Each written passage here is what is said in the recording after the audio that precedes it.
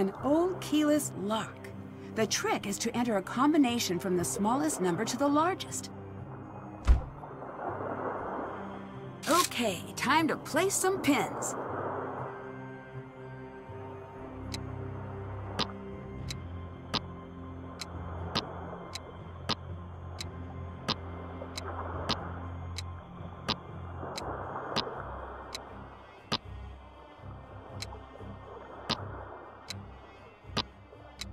This is one of the sounding numbers Magnus was looking for.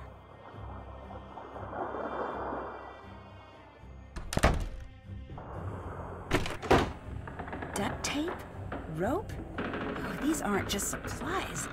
This is everything you'd need to kidnap a full-grown man.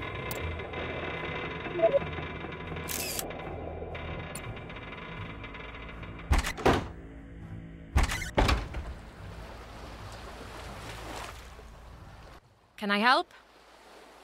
Is there anything more you haven't told me about Magnus? No. Guess you'll have to leave now.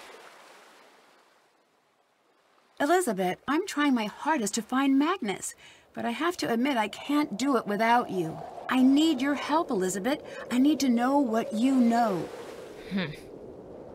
He is quiet, thoughtful, keenly obsessive. First over his dog, then over his writing, then over me, then over the ship. Why would someone like him be hunting for gold in the first place? He has certain intentions with the treasure. Which were? A boat of his own. He desperately wants to leave town. Leave Iceland. I thought he was a captain already. Oh, he is. But for wealthy people. Private clients. Never his own boat. Never his own destination. He dreams of living like the old captains, sailing wherever the wind takes him. I see. So the treasure would allow him to fulfill that dream. Here, have this. Magnus left it at my place. After we broke up, he called me looking for it. But I hid it. It looks like it might be the key to open some kind of box. But I've never seen any box like that before. I don't know why I kept it for myself. Maybe I wanted to see whatever it was he saw in this hunk of driftwood. Thanks, Elizabeth. I'm going to get to the bottom of this mess. Later. Bye.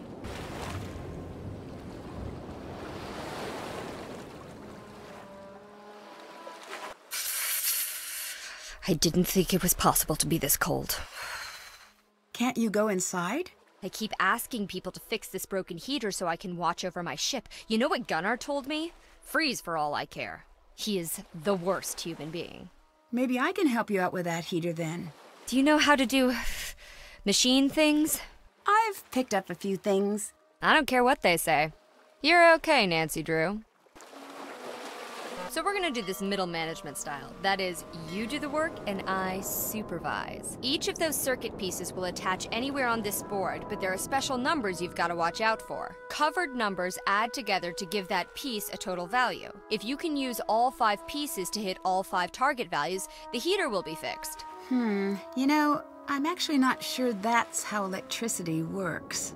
Oh yeah? Okay. Where'd you get your PhD in electricitology again?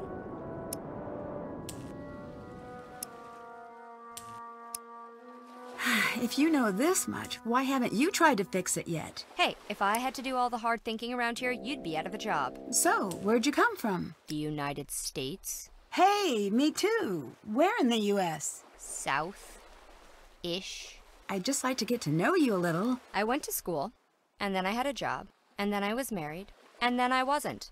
And now I have another job involving definitely legal treasure hunting activities. That's me. Are you like this with everyone? That was the strangest wiring panel I've ever seen. But I think the heat's on.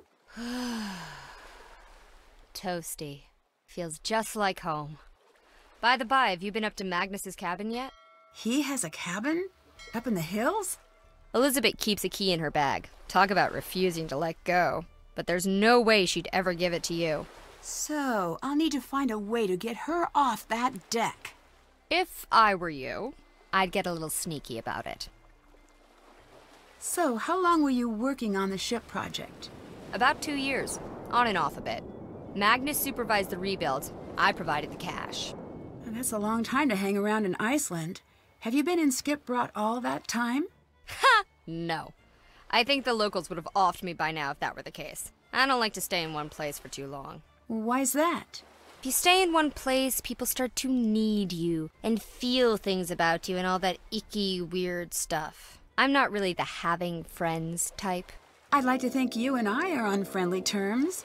What is this? Are we gonna hold hands and sing campfire songs now?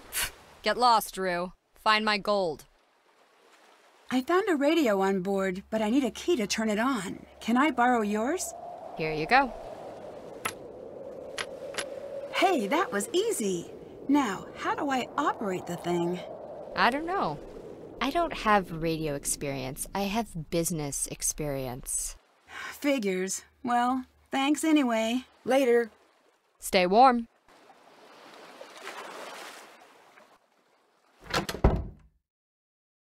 Can I help? What's your relationship like with Elizabeth? Presently quite poor. She won't allow certain, members of the restoration team to access their work. You mean Dangy? Yes, but overall, she's quite a peach, that one. The only one who's ever shown me kindness. Truly a shame about her and Magnus, though. Her and Magnus? The force of their romantic split rocked the local mountains to their very core. I wonder if he's checked his voicemail since. I'll let you go. Well, on with it.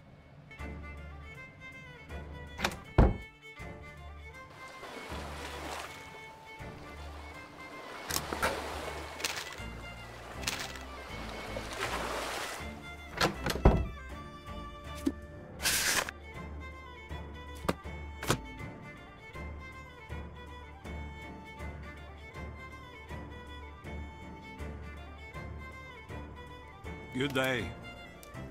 Hi there. I'm investigating a recent disappearance. My name's Nancy Drew. Speak up, girl.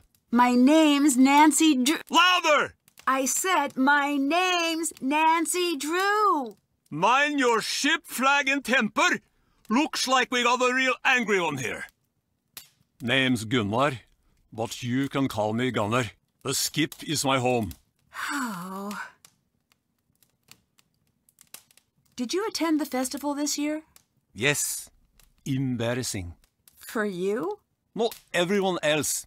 The scrambling around for hidden treasure? Embarrassing. When I was all young, we fought over things like longest fish and shiniest boat. Not gold. Ever since that sword took over the festival running, it's been straight to the bottom with it.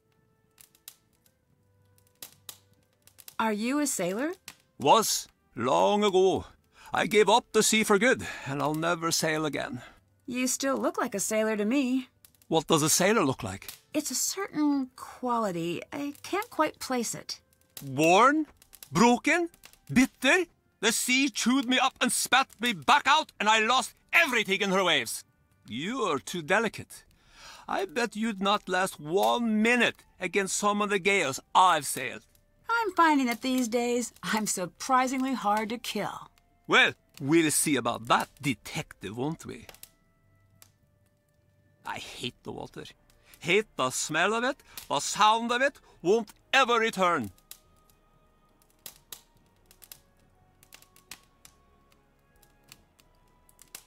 Have you met Dangy? Who? She's the woman involved with the Heerlijkheid's restoration. Brown hair, about yay high. Ah, a tough little mink of a woman. Not bad in my book. Did you see her the day of the ship crash? Yeah, she was there, but I paid no attention to the mink. How do you know Elizabeth? I've known her since she was a negative pre-glimmer in her puppy's eye. Always had the local boys terrified, that one. She knows what she wants and heads for it straight as an arrow. Young men, not so good with a woman like that. I can see how she might be intimidating, but her heart's in the right place. Aye, but right now, she wants revenge on Magnus, angrier than a bull seal on a full moon. Still, she lets me sleep and eat her, so that's worth something. Did you know about her and Magnus? We all did, my fisker. From the sound of things, it didn't end very well, unfortunately. Magnus is good with waves, bad with women. No skills to speak of. He is, how do you say it? A runner. He runs. Ouch. I'm glad he's not here to hear that. I was bitten by a shark once. Now I can only speak the truth. Oh, I didn't know that was a side effect of shark bites. It is a curse I bear with pride. So, about your fingers. My lucky tree? Is that what you call them? Sure is. It's a long story. Now, there I was, out in the pitch black of night, with no sign of shore and only my fishing spear. Then suddenly, I saw a shadow. It was a mighty squid, the greatest hunter of them all. Few men have lived to see it and tell the tale. So I pulled out my spear, just a little too fast, mind you. And that's how you lost your fingers? Of course not! I threw the spear right overboard and I hauled that fellow into my net.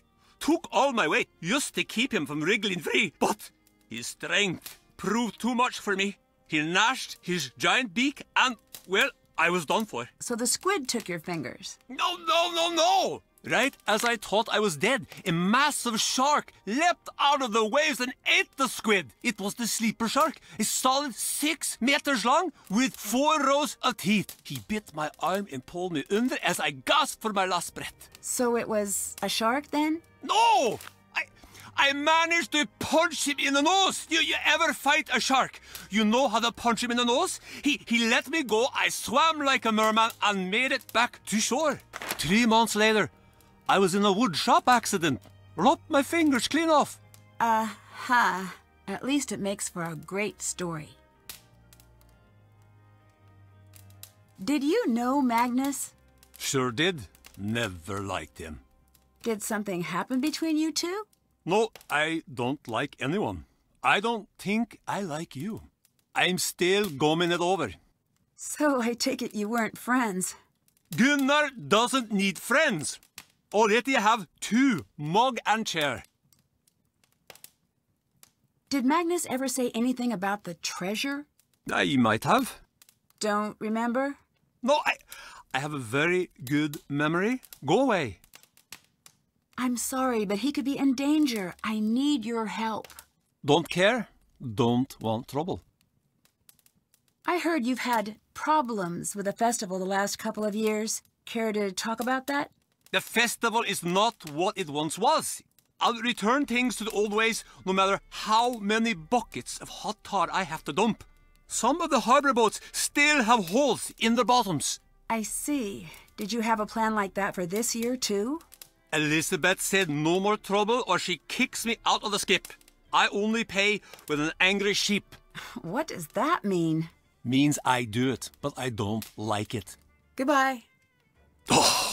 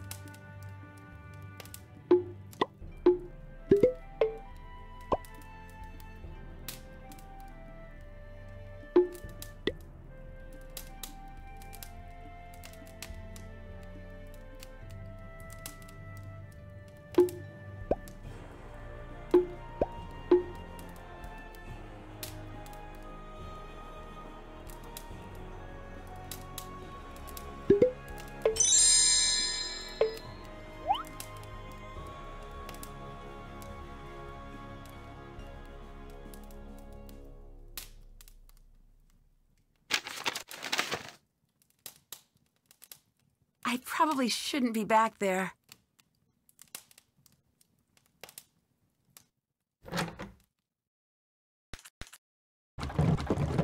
Gunnar, I need your help in the pub while I watch the ship. Can you serve customers tonight? Wouldn't need the help if you'd leave the blasted ship alone for a night. I need to stay on board. That means you need to pull your weight for once. I won't leave my chair for no tourist. If they want a drink, they can use the tap themselves. Their hands ain't broken. Can't you leave well enough alone and come back to the skip, girl? The ship isn't going anywhere. It's crashed. I have something I still need to do. Of course you'd be selfish about helping me. Just like always. Are you hiding something now, girl? Something you're keeping from old Gunnar? Ugh! Fine! Sit there in that stupid chair for all I care. There'll be no service at the Misty Skip tonight. Happy now?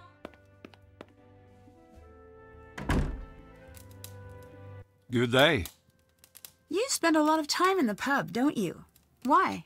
What kind of a question is that? Am I a lonely little man sitting in the pub crying over a tiny plate of pretty biscuits thinking about all the women I've ever lost and writing it all down in some wimpy little notebook? No! Then I would be Magnus. Me. I am a mountain wolf. I roam the wilds and I keep my own company. I am a predator. Goodbye. Oh.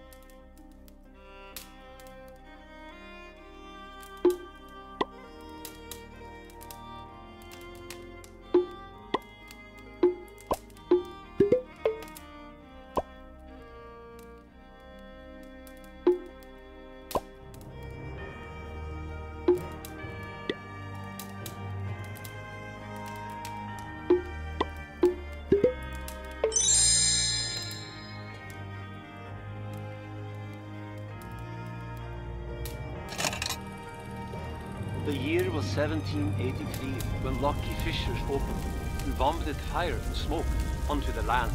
Thousands perished immediately into the madness, and the sky grew dark and even foreign lands were covered.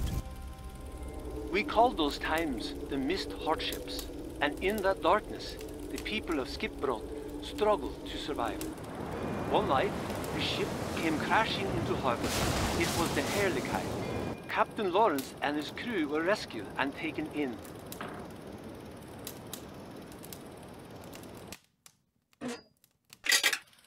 Once ashore, Lawrence explained that he carried with him a mountain of golden treasure. He promised to share it along with the ship's food supplies in exchange for shelter until winter's end. That winter was darker than ever. No stars shone, and soon even the supplies on the Heerlijkheid ran thin. But even in the middle of that hardship, love bloomed. For Lawrence had fallen in love with Alda, the daughter of the town's founding family. Soon, Lawrence and Alda were wed, and soon after that, the marriage bore a baby girl. Eventually, the poisoned water drew away from the shores, and the fish returned to Skipbrot. Thanks to Lawrence, many more people had survived than in neighboring towns. The townspeople wanted to rebuild their home.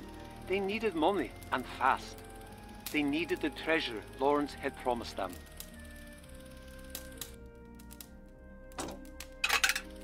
But Lawrence explained that he would need to sail somewhere else in order to retrieve his promised treasure. The townspeople called Lawrence a liar. They accused him of trying to escape with his new wife and child. They grew angrier and angrier. Soon, a fight had broken out. When the dust cleared, the townspeople looked in horror at what they had done. Alda was no longer breathing. The townspeople carried the heavily injured Lawrence into the inn, intending to banish him once he had recovered from his wounds. But he too passed away, leaving only a diary for his young daughter. That daughter eventually grew, married, and bore a daughter of her own, and so on. Today, Elizabeth is the only remaining descendant of the original Captain Lawrence, but the fabled treasure Lawrence spoke of was never found. Oh, what a sad story. This is so neat. I wish I could play these.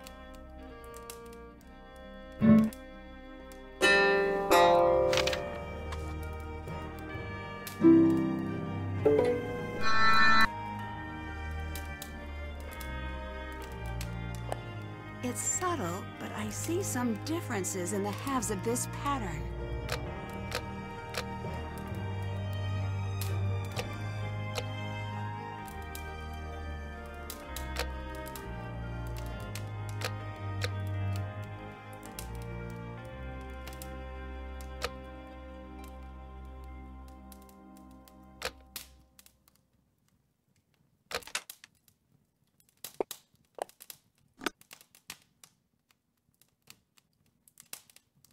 Check.